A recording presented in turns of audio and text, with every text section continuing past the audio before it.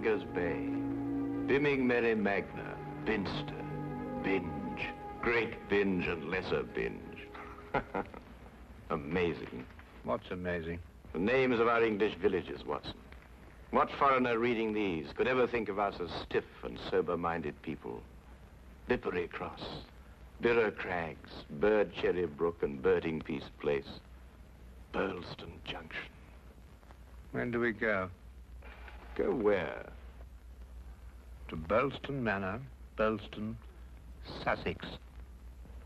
Whatever led you to believe that I'm interested in Sussex, Burlston, or Burlston Manor? No doubt you saw the account of the rather gruesome murder of Squire John Douglas. Quite so. The case has interesting features. But at the moment, I'm more interested in the fly fishing possibilities in the neighborhood of Burlston. Ah, that will be the Arun. Runs within 2 or 3 miles of the manor house. Hmm? What manor house? Burlston, the home of the late Squire Douglas. Oh, yes, I remember. I believe he was quite a fisherman. The moat is 40 feet wide. 40 feet wide? Well. Good Lord. He could probably fish from his bedroom window. And when the drawbridge is raised, the place becomes an island. 4 hours after the bridge is raised, the body of Squire Douglas is found in his study with half his head blown off. That should appeal to you. Fishing seems a safe business by comparison. Do you row a boat? A boat? For fly fishing? Have you ever fished before?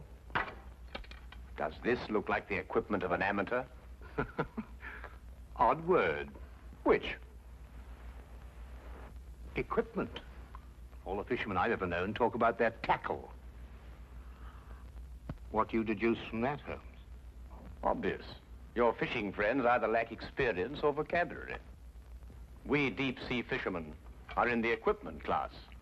None of your nasty little bundles. Yes, that gaff is far more suitable for a shark than a trout. Do you really think so? No good for trout? Well, it depends what trout you're after. Oh, yes. Well, we must carry a tape measure. A tape measure? What on earth for? To measure our catch, of course. To measure our catch and throw back the little ones. A good rule in life, Watson. Always remember to throw back the little ones. You think our prey will count as a big one or a little one? Well, hardly as big as Squire Douglas, lying dead in his castle, surrounded by his moat. Holmes, you've been analyzing this case. Well, you know, I haven't got enough data yet for analysis, really. Do you think it could be an accident? What, with a sawn-off shotgun? And the triggers of both barrels wired together? Murder, eh? Yes, possibly. What do you mean by possibly? Don't sit there, man. That may be opportunity knocking. Oh.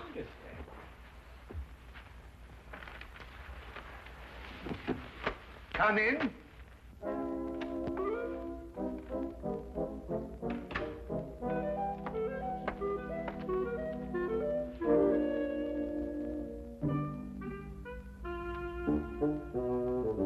Mr. Sherlock, The fisherman. Hold on! Oh, come on! Blimey! No, In there, boy.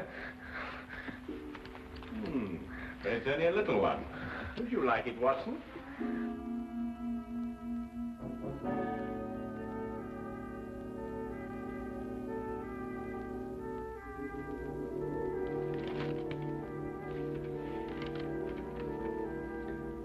Would appreciate your view. Intriguing affair, Burlston Manor. Signed, Inspector MacLeod. Ha! Please, English, for I'm utterly baffled. Help. Hey, where is it? Where's what? Well, the tape measure, of course. Where is that tape measure? Holding the fiddle case together, sir. Fiddle? Violin case, boy. Oh, tell me, Watson, how are we off for trains? Trains? Ah, yes. Now, let me see. Burlston. Yes, now, that would be the West Sussex Littlehampton Bognor line. Now, there's a 10:15. Now, that doesn't stop. Of course, it's a 12:3. That will get us in at 4:2 or 4:7. I say, I'd forgotten, actually. You say you can't remember whether it's 4-2 or 4-7. Come, Watson, you're slipping. Blimey. Does it keep all the times in his head? Where else, of course? We are a nation of railway pioneers, my boy. Like a great many Englishmen before him, Dr. Watson restricts his reading to the Bible, the Times, and Bradshaw's Railway Guide to the British Isles. Here, boy. Man of the March Hares, that's what you two are.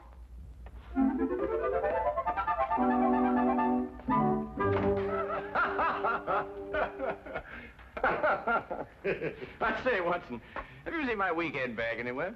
I suspect it's under the stairs. Mrs. Hudson got very tired of seeing it lying about. Oh, good. Well, that means it hasn't been unpacked anyway. I assume not. Excellent. Then everything is ready. Oh, be a good fellow, would you, and dig out that bag and put it in the cab along with that tackle. Why? Aren't you going to be here? I have a little reading to do. Pick me up at the British Museum Library, say half an hour before the train leaves. Now, look here, Holmes. This is no time to go reading. You'll miss the train.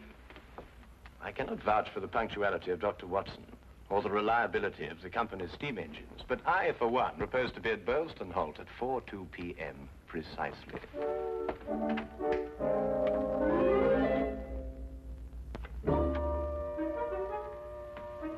Or is it 4:07?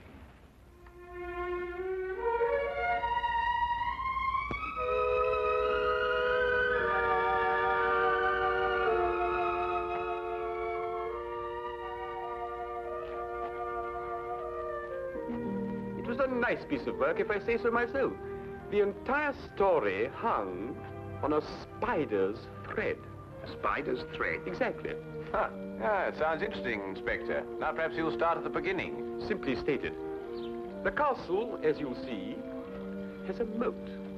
And when it's up, as it was at the time of the murder, it's a sealed fortress. Who was in the castle at the time of the crime? The murdered man's wife, Mrs. Douglas, and a foreign friend, John Morell. Just those two? And the servants, but we've been able to rule them out completely. And from your description of the house, it would have to be one of them. Either Mrs. Douglas, or this friend of hers, Morell, or both of them. They tried to make it appear as though someone had broken into the house and then dived through the windows to swim the moat. But you disproved it. Completely. How? I'll tell you when we get there.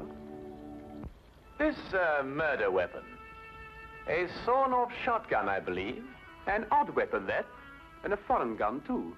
3 letters on the barrel. P-E-N. Aha, a larger P with a flourish over it, followed by a smaller E and N. That's right.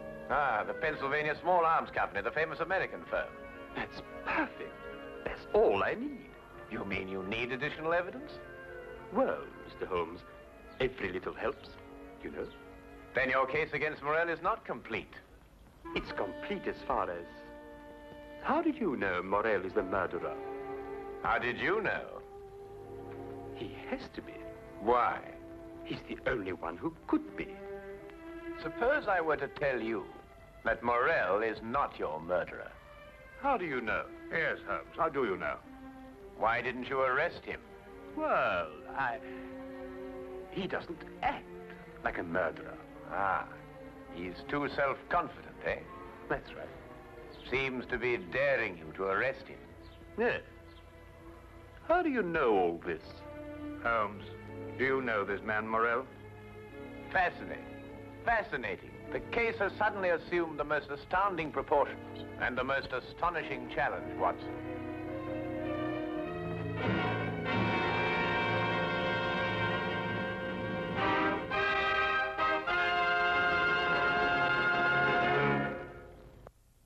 Specimen of the period. Yes, it is lovely, isn't it? What did you mean, Mr. Holmes? Nothing. I just think it's a lovely building. No, I mean when you said that Morell didn't murder Mr. Douglas. Oh, that. Yes, what did you mean? How do you know he didn't do it? Well, if he didn't do it, she did. You're jumping again, McCloud. You're jumping. But it has to be one or the other. Does it really? What's he talking about? Well, don't you know? No, I don't know. If 2 people are in a sealed house with a murdered man, one of them has to be a murderer. That's common sense. Ah, but is it logical? What do you mean? Is it logical? I don't know, but Holmes says that all the time. I was hoping you might be able to tell me.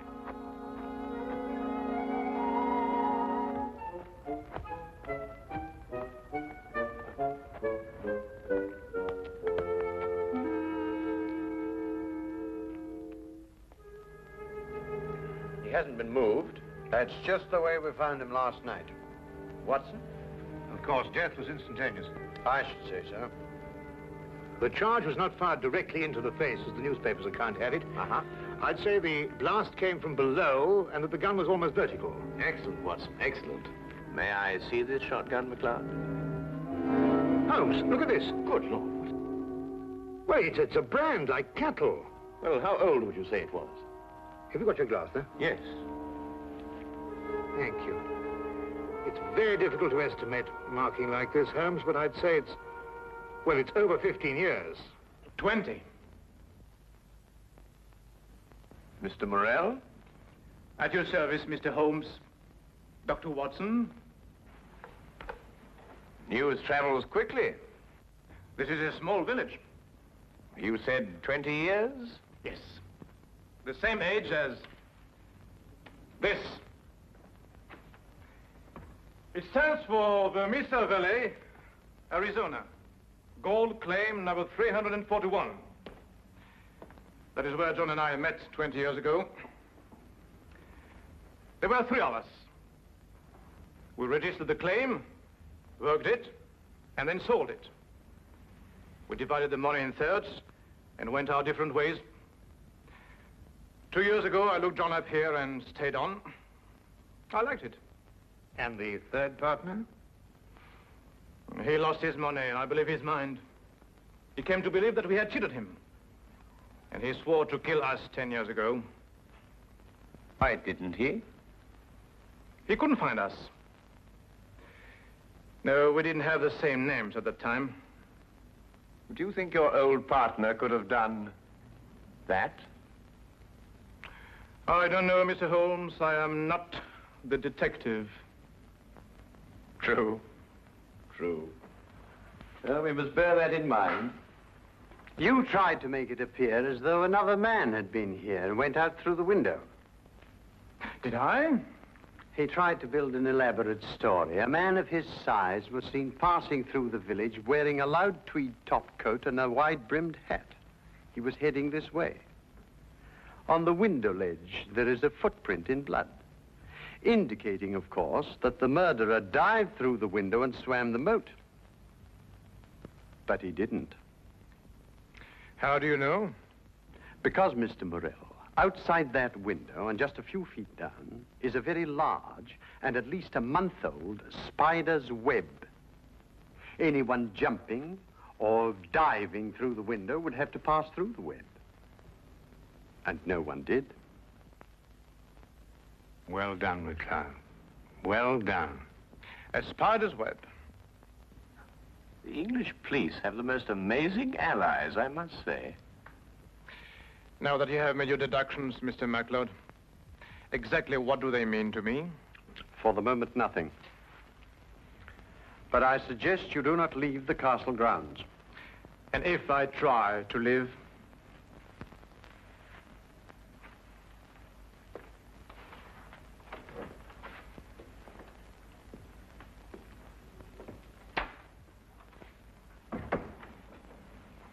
Well done, McLeod. You've certainly got your man. But I'm not rushing in to make any arrest. I'm going to make sure the case is iron cast. Oh, very wise. And what's the motive? Revenge for the Vermis Valley affair? I've got to go a bit careful there, Doctor. If you ask me, it's a case of, cherchez la woman. Oh, what's he? Oh, is he a Douglas? Well, you know how these things are, Doctor, between us, men of the world. We know how a situation like this can... Oh, of course. Of course. Of course. Of course. Delicate situation, then. Delicate. Yes, delicate. Might almost be called the case of the other man.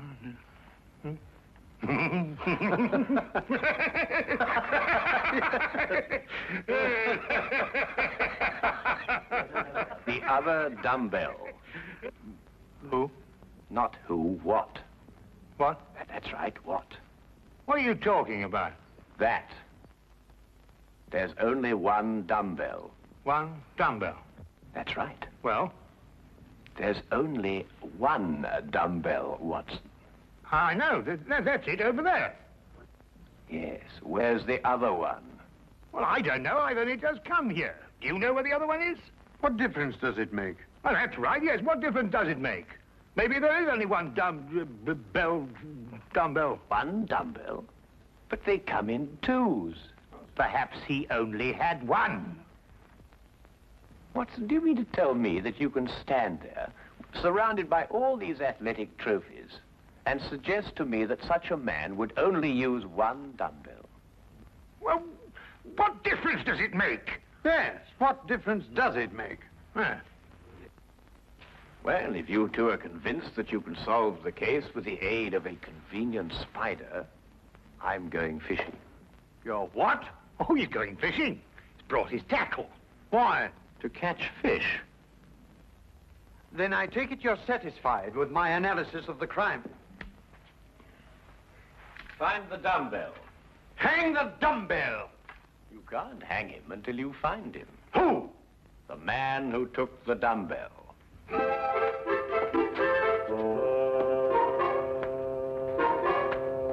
You've gone too far now, Holmes. I think you've made him very angry. Then he should fish. It soothes the nerves. Are you really going to fish?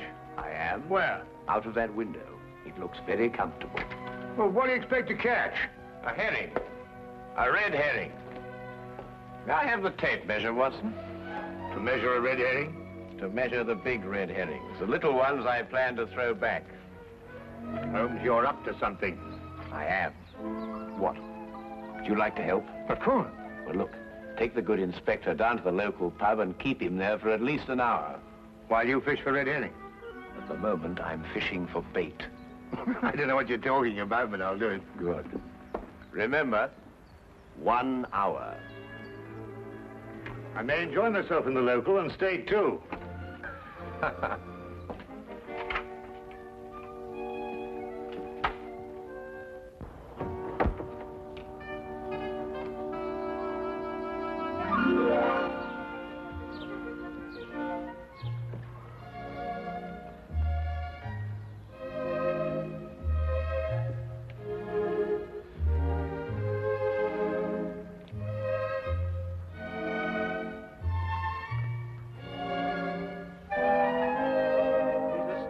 That Holmes. What do you think he's been doing?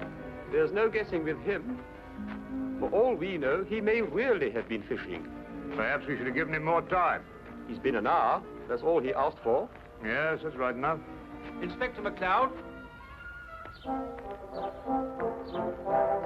Hello, Sergeant. Have you seen Mr. Holmes? I certainly have, sir. What's wrong? You know the staircase in that room? Huh? Mr. Holmes was sliding down them banisters. He was what? That's right, sir. Sliding down the banisters he was. Well, he was probably investigating something. Probably. Well, let's ask him. There must be some reason behind it. Good afternoon, gentlemen.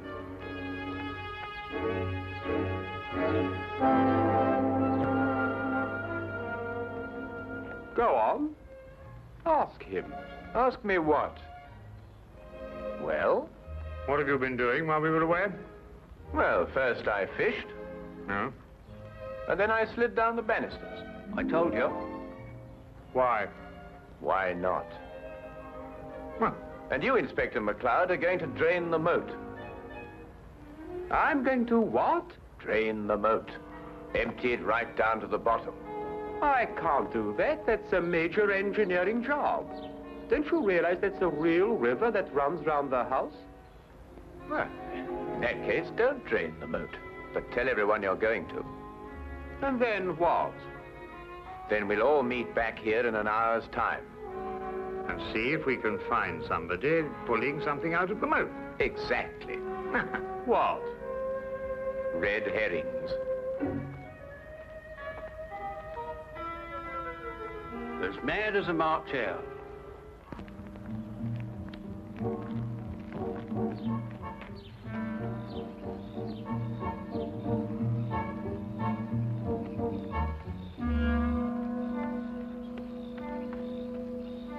How much longer? Not much.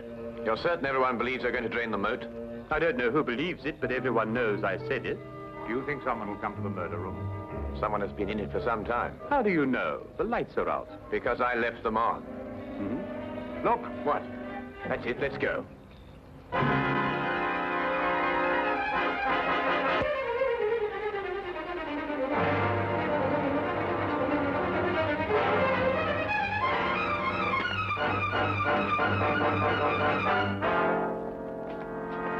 Oh, excuse me. What are you using for bait?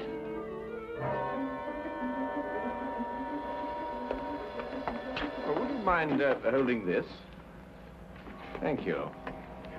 What clothes did you say the stranger was wearing, McLeod? A loud tweed topcoat and a wide-brimmed hat. Like these?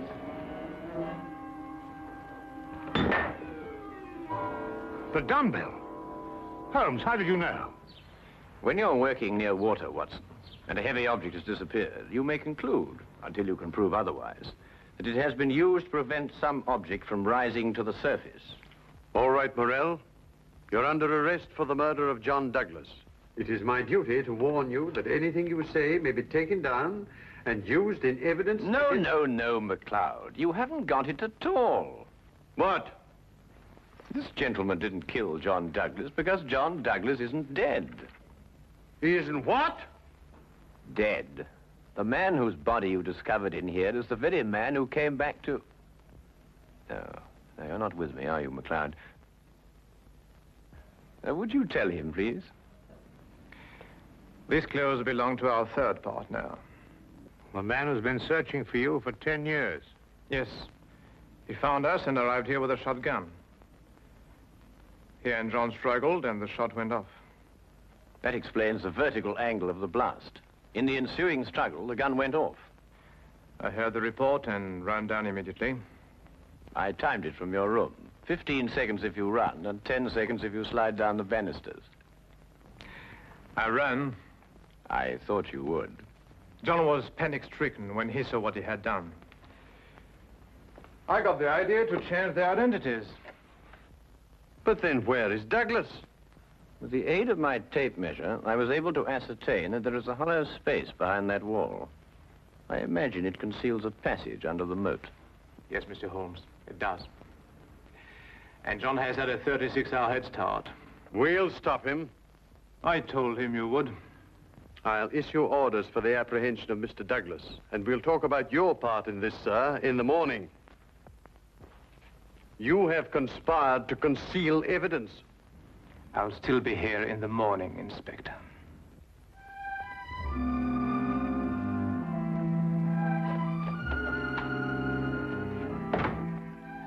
A very brilliant piece of deductions, Mr. Holmes.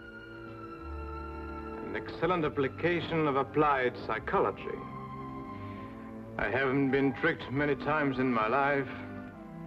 You must remember that the next time you become involved with murder. And you can now continue your fishing in a more normal manner. Fishing?